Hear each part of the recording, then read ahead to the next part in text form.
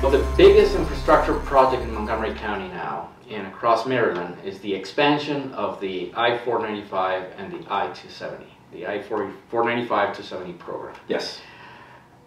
How do you see that program? Advantages, disadvantages? Is that going to help us? Is it going to hinder economic growth in the long term? Absolutely. So let me take 2 steps back. And I think there is universal agreement in several areas. Number one, our traffic is getting worse.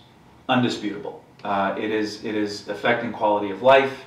It is impacting our ability to bring in businesses, particularly up the I-270 corridor in the Germantown and Rockville North and Clarksburg areas, which have in their master plans the ability to build more businesses and have more infrastructure, but it just hasn't been able to catch.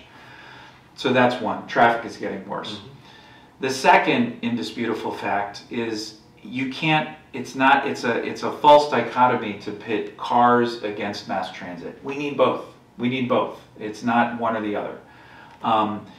The third issue that I think is indisputable is that we have a really unique opportunity right now, in part because of the pandemic, to think especially creatively in how we address the transportation challenges as a region, not just in Montgomery County, but as a region. So how do we do that? Now, I have been, at first, disappointed in the way that the governor's team rolled out this effort.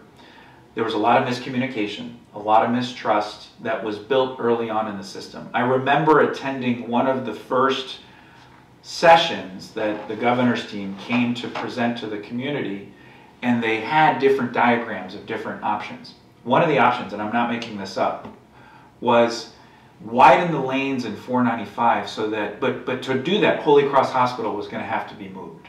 That was one of the options. Oh. So immediately, people were like, are you kidding me? How is that even going to be possible? And so that began to draw the lines and the opposition because of the misinformation and the lack of clarity and the mistrust that built through this process.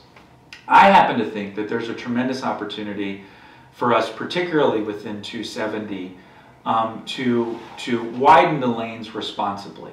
And I think we have to look at a solution that looks at widening lanes, but also create specific lines for a mass transit option, which I think is going to be very important. Mm-hmm. 495 is more complicated because just the typography and the issues with climate impact are real and something that we're going to have to further analyze. But I think that this can be phased in a way that's responsible, that starts with 270 but goes further up 270 than the plan currently calls for, which basically almost ends at the Frederick-Montgomery County line. It doesn't address the bottleneck that occurs on that line, and that has to be addressed, or widening the lanes will make some improvement but not make the full improvement that it should. But the other, I think, potential solution here, we need to extend the red line. We need to extend the red line beyond Shady Grove, which Shady Grove is one of the top 3 most utilized metro stations in the entire system. And it's because of the demand from parts north of Shady Grove, which to me demonstrates and dictates possibility for extension.